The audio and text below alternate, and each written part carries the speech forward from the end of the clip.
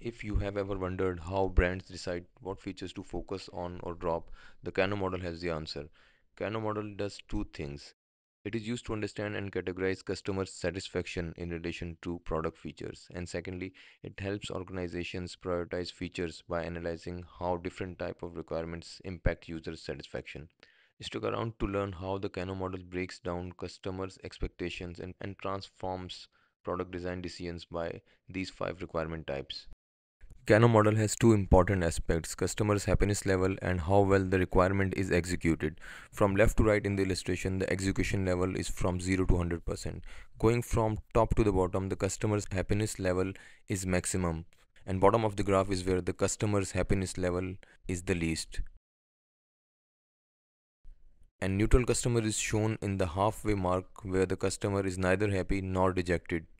We will look at the five requirement types of Kano model with the real life example of a car in mind.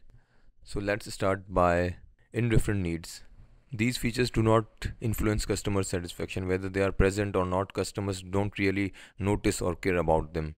Consider this blue dot as one requirement, and no matter if it is not executed well or even it is executed perfectly, the customer happiness level remains neutral.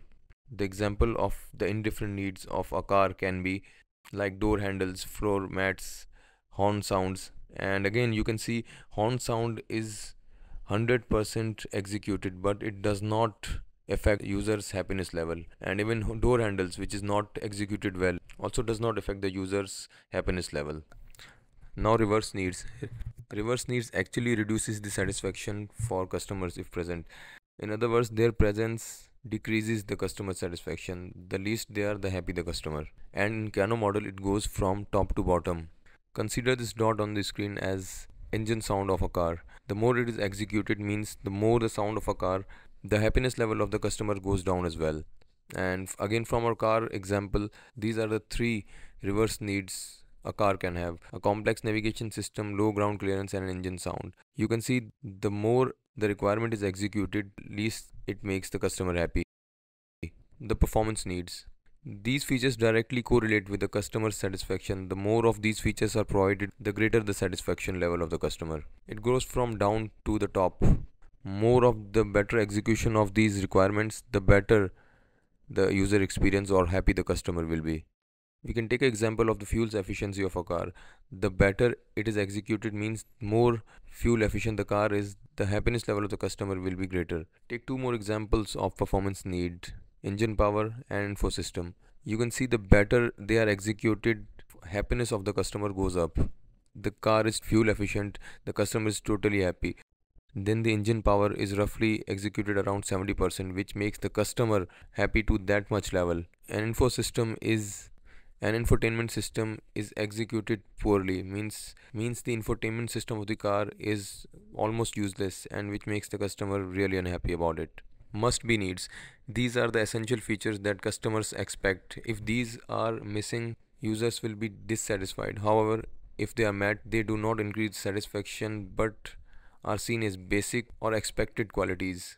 That's why even these type of requirements are 100% executed, the happiness level of the customers does not go beyond the 50% or neutral level. Take examples of brakes. Brakes are a no-brainer for a car. The least they are executed, the dissatisfied the customer will be. And even if they are executed 100%, the customer's level of happiness will not go beyond the neutral level. Take two more examples of must be needs. These are indicator lights and headlights. Headlights in this example are not really well executed, which makes customer sort of a unhappy one. Light indicators gives user a bit more happiness level though. Again, if these type of requirements are executed 100%, even then the user's experience does not go beyond the neutral level line, because again they are the essential features that the customers expect to have. Last one is the delighters or the excitement needs. These are unexpected features that surprises and delight the customers, leading to a high level of satisfaction. If they are not present, customers may not mind as they did not expect them. And that's why even they are not executed well or even poorly executed, the happiness level of the customer does not go beyond neutral level. Take example of a delighters in car. Self parking, voice control, and massage seats are the ones we can think of. Massage seats totally executed well, which gives 100% satisfaction to a customer.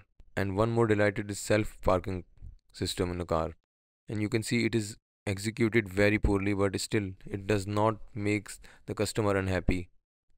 The customer's happiness level remains too neutral.